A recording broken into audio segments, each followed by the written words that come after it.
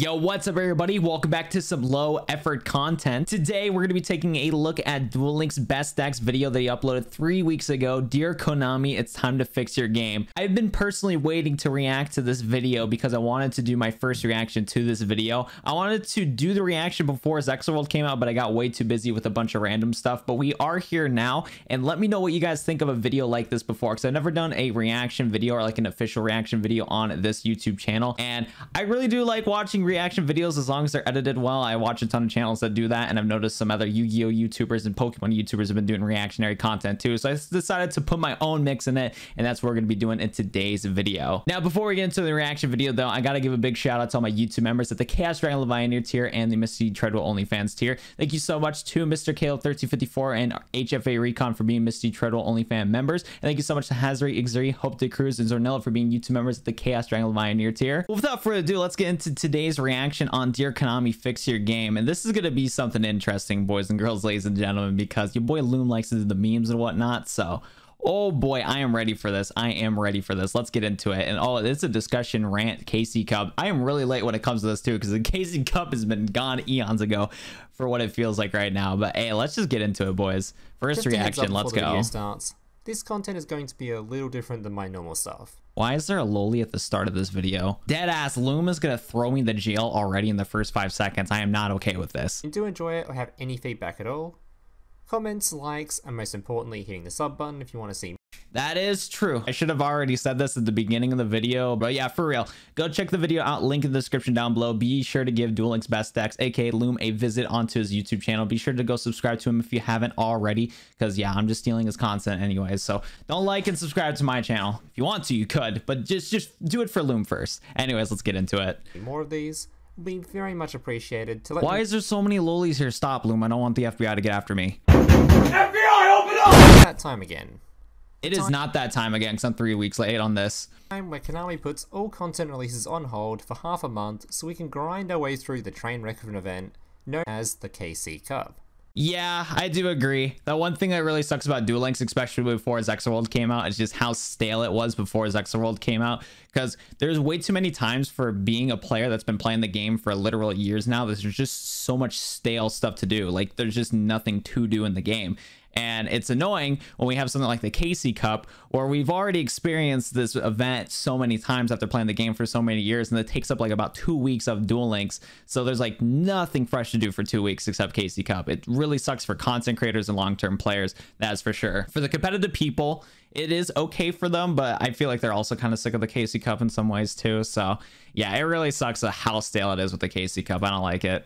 So for those of you who have never experienced the Cup, I will say though, the KC Cup gems are very nice. I always welcome the KC Cup gems. They're very nice. But I think what they really need to do too, and Loom might mention it in the video, is that they probably should like release like events and the KC Cup at the same time. Like we should have like the PvE events that are fun to do and the KC Cup at the same time. I feel like that would be a good idea.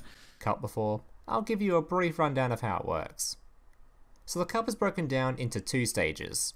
The first stage starts 10 days before the second, and in that time you can grind your way through a miniature ranked ladder, gaining a buttload of gems along the way, PogChamp, to reach dual level max, at which point you'll qualify to play in stage 2 of the event.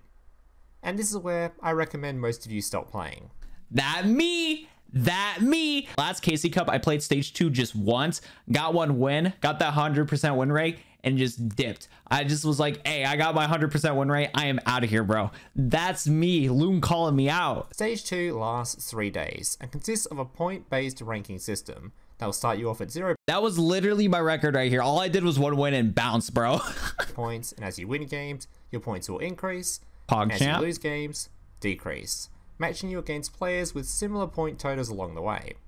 And by the end of the event, the person with the highest amount of points, oh my goodness, your mom topped last KC Cup. That's actually insane. Will receive the grand prize of a ticket to compete in the World Championship event. By now, you've probably already read the title of this video, and therefore know my take on the event is clearly not going to be a good one. Thumbs down. I'm okay with the event, but like I said earlier in the video, I just wish that we had other events to coincide with the KC Cup. I feel like if they just did that, they could still release KC Cup, but then also have the other players happy with something else to do. Before we cover the negatives, Let me just cover all the good things this event actually does. Good things, let's go! So first and foremost, the most important thing this event does is provide a competitive event for the player base. Yes, I agree. People who have a competitive Big mindset, agree. The King of Games grind every month most definitely does not cut it. It does not cut it. Facts. Honestly, I have reached King of Games. And if I can reach King of Games, anybody else can reach King of Games. You only just need to put a little bit of effort into the game, my friend. So yes, I agree that the King of Games is not as competitive as KC Cup. They're two different ball games. Actual ranking inside of King of Games to show where you stand amongst other high-rated players, so you can never truly know how good you are. Exactly. Like I said, I've reached King of Games before, and I'm terrible at the game. So big facts here. Big facts. COG actually makes you.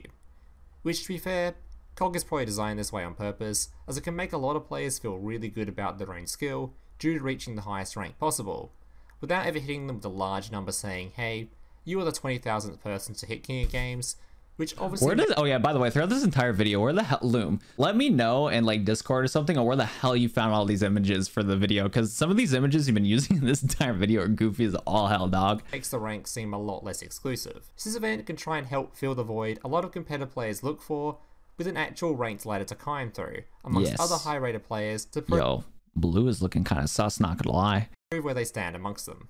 Second thing the event does really well is Stage 1. Stage 1 is honestly fantastic, and I really find it hard to find ways to fault it, as it's essentially an easier rank grind that will take a lot less time due to less wins needed for a rank up, demotion protection, etc. And it provides a rather insane amount of gems for just competing in the event. So this appeals just... What the heck was this? Yes, I did just want to see the butt again. Don't judge me. Smile. I'm going to take it that Loom is an ass guy, not a titty guy. You know what? It's a-okay with me. I'm more of a titty guy, but hey, I respect it, Loom. I respect it. Besides, a lot of the friends that I talk to, they're more ass people anyway instead of titty people. But hey, dog, I just want to drink some milk. I don't want to eat shit. That's just me, dog. Just about everyone. It appeals to veteran players who just want more gems and don't want to have to spend too much. Bro, this is the third time. Bro, my face cam's covering it, but this is the third time you use this image. Time grinding before the second begins, and appeals to the newer or not as experienced players that want to take part in the cup as well, but probably won't have a chance to get a decent placing in Stage 2, so the achievement becomes simply reaching dual level max.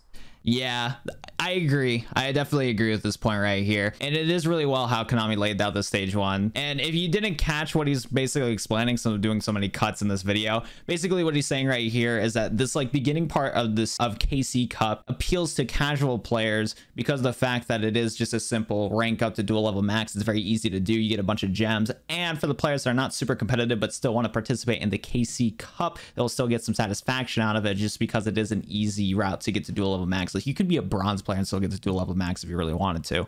So it's really good how Konami laid this out right here for the casual players, at least, because of the fact it is just so easy to get to dual level max with fantastic gems and rewards and all that good stuff. Third thing the event does well is, of course, the World's Invite. Yes, sir. A grand prize like this for an in-game based event is something you rarely see in any other game. That is true. Before COVID and everything else ruined the World Championships for 2020, trying to achieve this was such a fantastic goal to reach. And if you did actually consistently top in the KC Cup and in the World Champion event, I'll edit on screen what it's officially called. I think it's like the KC Grand Tournament or something like that. But yeah, if you topped in all those events, you would get an invitation to get flown out to Worlds, wherever it's getting located, and participate against the other players in the game that also reached the top. And it was just a fantastic way to do that. And you would be able to participate along with the TCG players, the Dragon Duels, and then the Duel Links. That was the three branches that happened in the World Championship. So before COVID messed it up, it was an awesome thing to have an opportunity to get to. So it was a fantastic goal to reach for. And that's why so many people grinded the KC Cup like crazy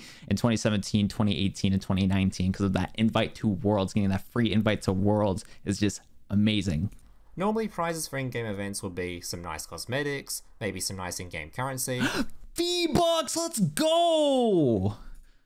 But this event has a grand prize that can get you invited, and by invited, it's the Wonka golden ticket. Let's go. Invited, I mean an all-expense-paid trip to compete in a real tournament held in another country. So cool. That's such an awesome opportunity. Insane and drives the competition in the game quite a lot, making it something a lot of people find value in competing for. Now let's move on to the downsides of the cup, which in my opinion vastly outweigh the positives.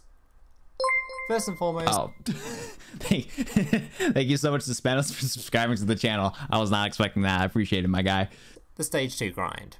Stage 2 grind is horrible. I remember actively trying in the KC Cup before, and oh my god, it takes blood, sweat, and tears to try to get to the max level, or to try to get the highest amount of DP compared to every other duelist. Oh, it was so terrible, terrible, terrible.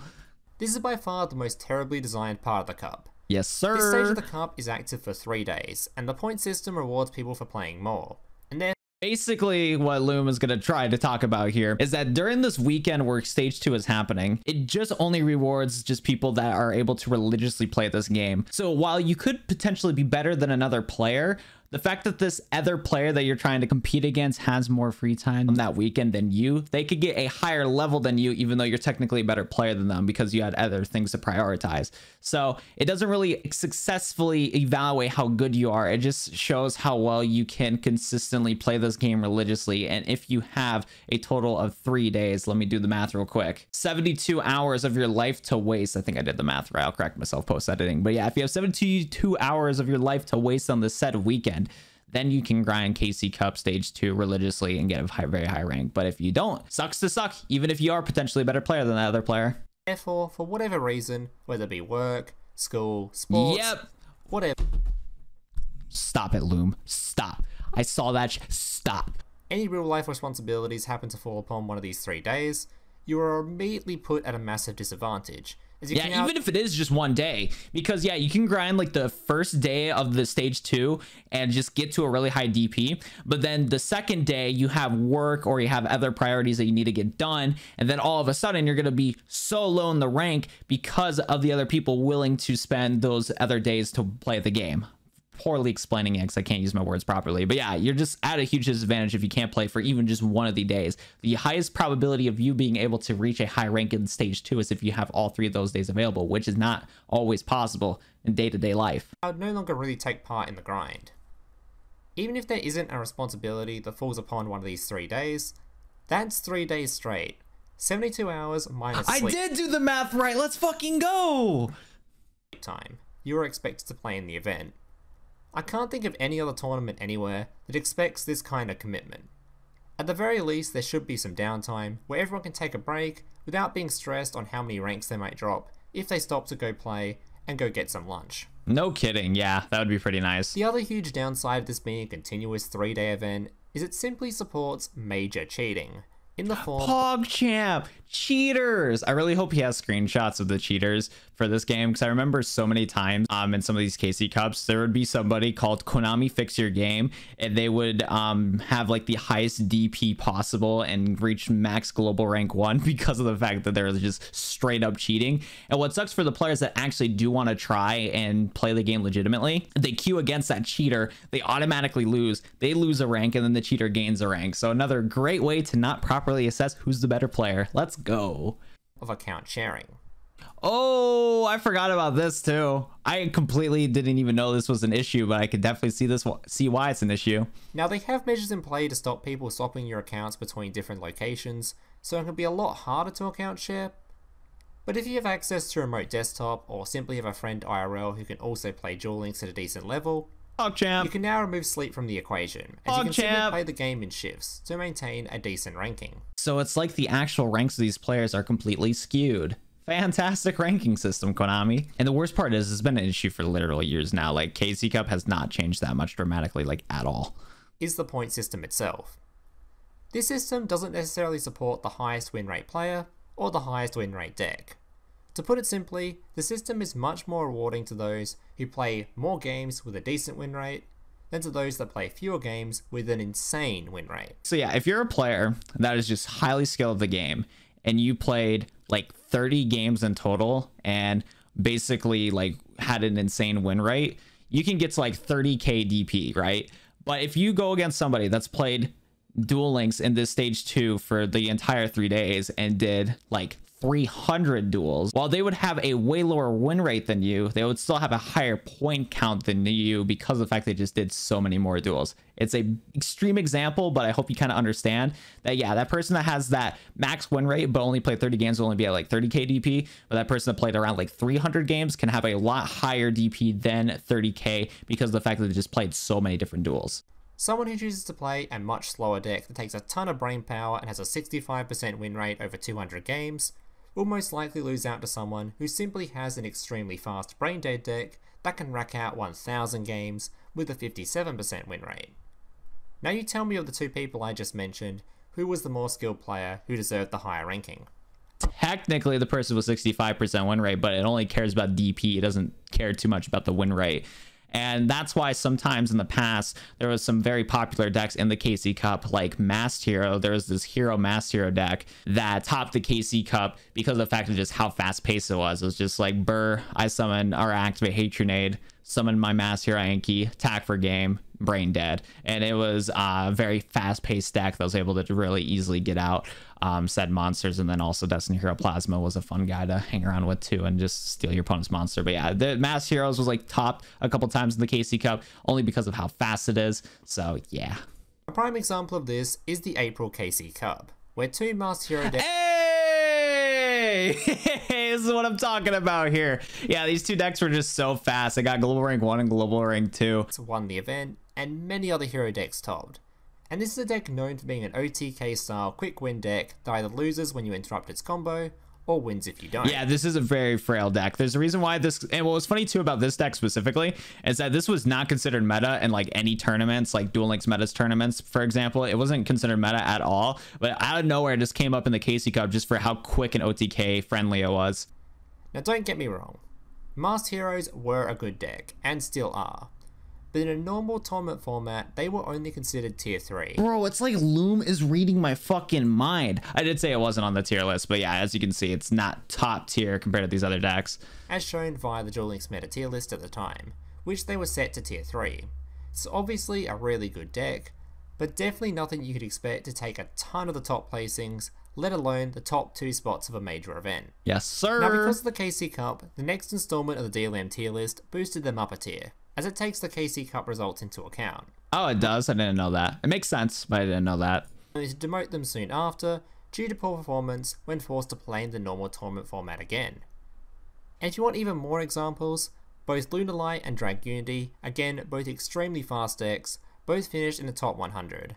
And these yeah, these decks are pretty scrubbed tier too. Like most of the like tier 1 decks in the game just mop the floor with these decks, but the tier 1 decks are not as fast OTK friendly decks as these ones are. So yeah, decks were not even considered tiered and had no place being played in a tournament meta, but due to the shitty speed format were able to finish highly. A huge factor in this is a change they made to the cup, limiting the amount you could lose and capping the minimum amount you could gain. So since it's an MMR-based system, but then again, I don't play stage 2 that much. Someone with a higher rating than you would gain more points. Likewise, if you would lose to someone with a lower rating than you would lose more points. This meant that once you reach the very top of the ladder, it will become a real struggle to gain points, as majority of your matches will be against people lower rating than you. So even with a 50% win rate, you would drop down, as every loss will be worth way more than every win. Yeah, that's kind of scuffed. That's really scuffed. This is how it should be, as it meant there was kind of a soft cap at the top of the ladder where nobody could really grind into oblivion, and there'll be no way to catch up. Now since they added the cap of 1,200 a loss and 1,000 a win, the highest rank has been inflated drastically, with the bunch making the grind a lot more painful for those with less time or for those that want to play slower decks. My final complaint, and probably the most important complaint for the general community, is Stage 2 rewards. Stage 2 rewards are garbage. There is literally no incentive for a casual player to even try in Stage 2 for just how dog shit the rewards are. There is no gems. You get tickets that are not valued at all because of the fact that they're only tickets for that are for farmable cards. And I don't understand why Konami hasn't done this yet, but they seriously should add dream tickets into Stage 2 rewards. They need to replace tickets with dream tickets and add some gems to the Stage 2 rewards instead of just tickets that you can get from farming and simply playing the game, and gold. And then they also give you gold, and gold is fucking useless, especially if you are a player that's been playing this game religiously, because you already have millions upon millions of gold. So yeah, they need to fix Stage 2, and I hope Loom gives some good recommendations. But yeah, I personally think they should add dream tickets and gems, and let's see what Loom has to say. Now this isn't a complaint about, oh, Duel Links just doesn't get enough gems. It's a complaint for there is literally no prize for anyone that doesn't finish first place. There are 5 prizes given out for Stage 2. There is obviously the World's Invite, which is given to one singular person. PogChamp. There is tickets, not dream tickets. Not dream tickets, it's these bum tickets. Just tickets, which to be honest I find really insulting considering people who place in top 100 already have all these cards anyways. I still think that they should give dream tickets to these high rewards anyways, and Konami wouldn't be losing much profit anyways, simply for the fact that these players that are already top tier players in the game, they probably already have most of the cards and probably wasted a ton of money on your game already. So giving them some dream tickets wouldn't be losing much profit on your end. But yeah, they need to get rid of these tickets right here because these are so fucking useless and they're only for just like farmable cards and whatnot. It would be super cool if like the top 10 players can get a prismatic dream ticket, so then they get the prismatic card of their choice. That'd be an awesome prize because they have never released a prismatic dream ticket, but prismatic dream tickets are in the game's code, and I think it'd be really cool if the top 10 players could get a prismatic UR ticket, and then the top 100 players can get a prismatic SR ticket, so then they can get like their favorite card in the game as a prismatic or whatever the case may be. Playing the game a little while and therefore have every single relevant card the tickets offer. Yep. Not that there's a whole lot of relevant cards that the tickets offer in the first place. Yeah. There's gold, which again, if you've been playing the game a little while, is about as useful as a currency as Scud is as a character. Hey, I am glad you agree that this character is fucking useless. Again, Konami, if you're somehow watching this video to this point, please add Misty into the game. Please and thank you. Now that I've given my complaints, let's talk solutions. Solutions, let's go, is the grind Loom. being way too long and too much of a commitment. An easy solution would just be to reduce the length of the event. I don't like this solution too much, as even a 48-hour grind seems kinda long to me. I don't think this would fix any problems. It could potentially make worse problems if it was a shorter event anyways. Better than 3 full days. Another more complex solution would be a cap on the amount of duels you can play. So let's say 200 for the whole event. That way, people wouldn't be able to simply speedrun the event and slow decks could catch up. Obviously though, this does come with some issues, like people at the higher ranks may have trouble finding matches, since a lot of people would reach the cap and stop playing, but I think if the cap is set appropriately, this shouldn't be too much of an issue with the player base Duel Links has.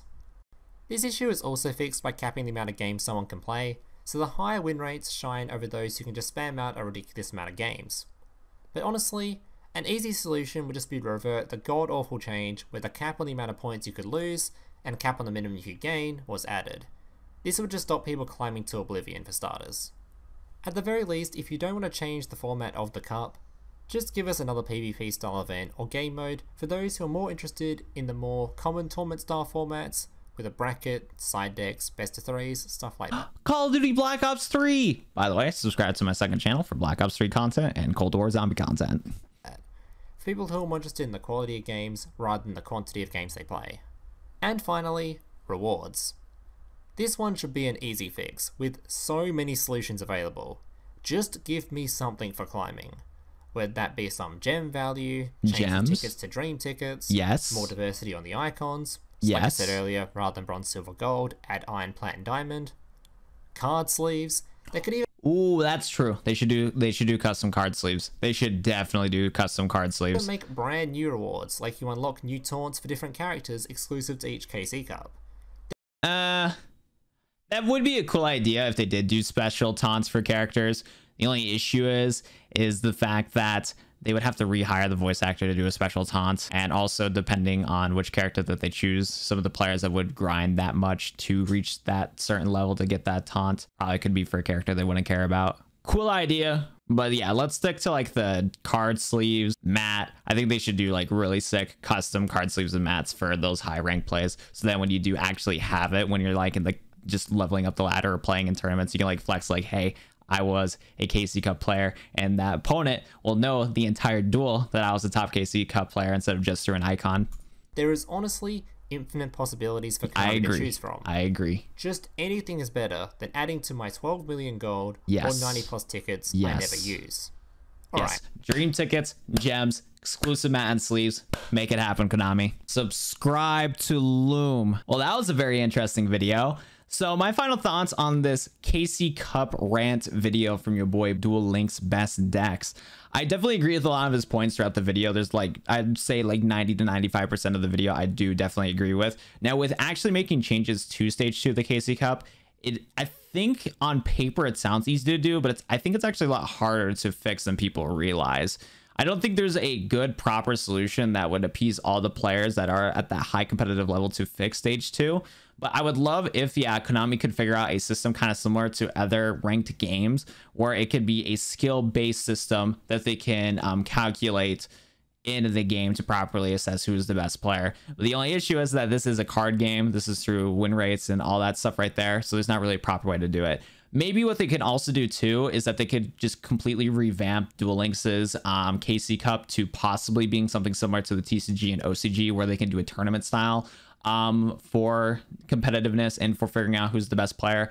They can do a bunch of different tournaments, and then whoever wins those X tournaments can go to a grand tournament, and then they can get that qualification for the world championship. I think if they just did it entirely in a tournament system, I think that might be a better way to assess people. But then at the same time, that would make it to where Duel Links would be very similar to the TCG and OCG. So in some ways, I would say agree to just kind of keep stage 2 how it is, because this is a video game at the end of the day, and I guess it has been working for these past, years and whatnot, or completely switch it to a tournament style. I guess that's like my final thoughts as of October 7th. I don't know. My opinion's going to change on this all the time, though. I wasn't expecting this video to be a KC Cup rant. I was just seeing, dear Konami, it's time to fix your game. So I thought Loom was going to talk about everything about, Duel Links and not just the KC Cup. But it was still a fun video to watch nonetheless. So that's just my random thoughts as it is right now. But yeah, let me know what you guys think about this video if you watched to the end of this video. Throughout this entire recording session, I could tell that my thoughts and opinions were very rambly and all over the place, and I don't have like a concrete idea on how to properly fix the KC Cup, but I still hope you guys enjoyed this reaction video nonetheless. Let me know in the comment section down below too if you guys want to see other reaction videos from your boy Watt007. If you guys got like a chuckle out of this video and whatnot, let me know. And yeah, be sure to go subscribe to Loom for this epic content. And that's gonna be it for me. Thank you guys so much for watching today's video. I'm gonna see you guys next one. Adios, everybody.